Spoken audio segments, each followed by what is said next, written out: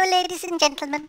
They say imitation is the greatest form of flattery, and it is no less true than when the Church of England decides to imitate politicians. Mr. Clegg is the politician that the Church is imitating. He promised a lot for the youth of this country, but he did not keep his promise. He went back on his promise. He betrayed the people of England, and the young people especially. From that time, anyone betraying children and young people in England today are said to be doing a Cleggy. In 2009, the Church proposed a new move, which was called Going for Growth, and it was a way of improving the support of the Church to young people, and additional support to the existing work that was being done nationally. In 2010, the General Synod were told about it, and they gave Going for Growth its unanimous support. Work with young people was, of course, still going on.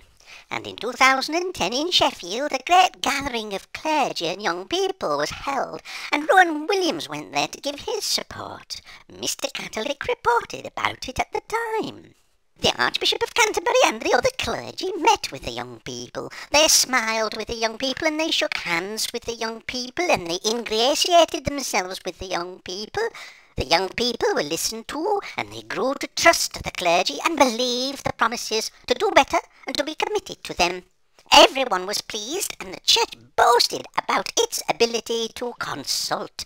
Videos were made about their consultation, and a great fanfare of tweets and Facebooking went on. But instead of keeping these promises to our young people, the Archbishops of Canterbury and York are presiding over a church that has decided instead to take money away from this work and cut the two most important national posts in youth and children's work. And they've done this with minimal consultation. In law, they have to consult with at least 2 people, and they have. The youth workers and the children's worker that they're getting rid of by telling them they are out of work come the end of the month. In 2010, General Synod voted for more support for children and young people, not for deletion.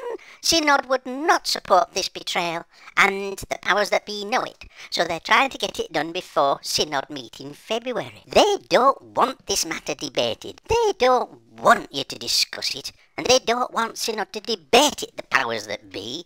They're slipping it through the Board of Education in the break for coffee. Diocesan workers are up in arms about it. Their own work with children and young people will suffer drastically because of these cuts. They won't have the support that these 2 workers give them. Many are seeking support to stop this dreadful move by even appealing to their diocesan bishops. Good luck, I say, with that one.